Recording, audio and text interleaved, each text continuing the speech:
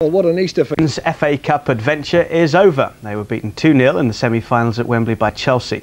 More than 25,000 supporters made the journey south from Luton. Roger Farrant was amongst them. When I was told I was going to Wembley, I was naturally very excited, but what they didn't tell me was that I'd be travelling with the Junior Hatters. And what's more, they wouldn't let me on the coach until I looked the part.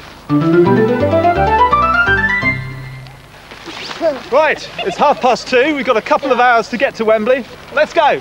Come on! Wembley, Wembley, we're down Luton Town and we're down to Wembley. Wembley, Wembley, we're famous Luton Town and we're down to Wembley. I think it's going to go quite fine. A 3-1 win will do us for the final. I'm definitely confident we're going to win. It'll be quite an even match, but Luton will win it on the breaks with Scott Oakes and Kerry Hughes. This is Wembley Way. We've arrived and the atmosphere really not that different to Cup final day itself. Let's go and watch the game. Our match reporters are the Junior Hatters. Luton were much the stronger side in the first half and missed a number of opportunities to go in front. But against the run of play, Chelsea broke out of defence and went ahead. Tony Cascarino headed the ball down and Gavin Peacock was set up to score the goal.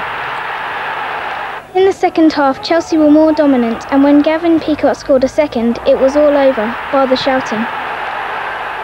In the last 5 minutes, the Hatters pushed forward trying to find a goal, but Julian James hit a free header well over the crossbar.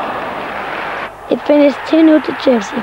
A bit harsh on Luton, but we're proud of them for having got so far. I thought that if anything, we started the brighter of the two sides, and but once they got the goal, we was always facing an uphill battle, and I mean, the goal in the second half really killed us.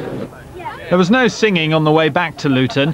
The Junior Hatters enjoyed their day out, but they were left feeling very disappointed. Oh, we'll get another chance of getting back in the FA Cup this far. Anyway, we've still only Division 1 team left in the FA Cup. And I think all the Division 1 sides were hoping on us to win in it. Luton play Wolves tomorrow night at Kenilworth Road.